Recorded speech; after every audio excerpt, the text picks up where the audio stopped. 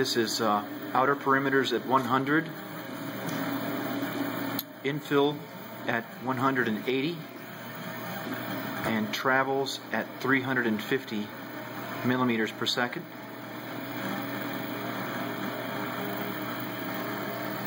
Using magnetic ball joints, this has made a big difference in the stability of the head.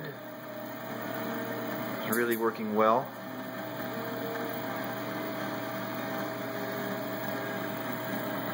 I've also switched over to 15 millimeter drive reels from 18 millimeters. This seems to have improved the accuracy as well. Layer quality is actually looking pretty good. If I can get it focused here.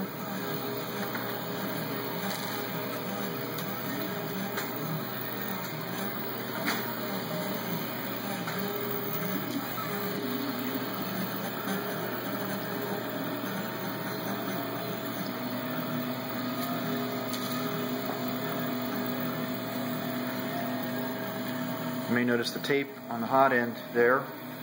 What we're finding is at these speeds you have to have a fan on the barrel of this J-hot end to keep the filament from jamming inside the neck. But putting a fan on there really makes a big difference.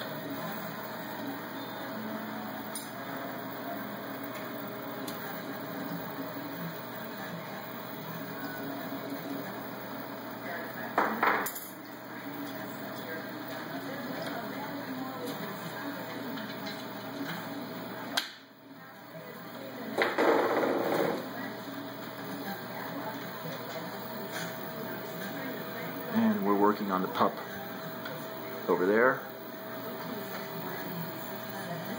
This is the main Cerberus here.